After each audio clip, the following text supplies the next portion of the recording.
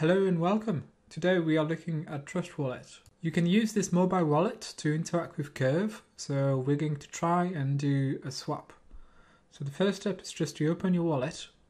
Once you're there, you can click on the settings at the bottom, and there you're going to have a wallet connect option. That will let you interact with Curve from your mobile. So on Curve, I'm going to connect wallet, choose the wallet connect option. After that, you're just going to have to approve Curve, and then you can start interacting on the website.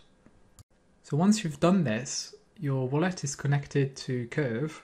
So every time you do something on Curve, you're going to receive the transaction on your mobile, which you'll have to confirm from your mobile. So we're just going to perform a swap on Curve, just to show you how that works.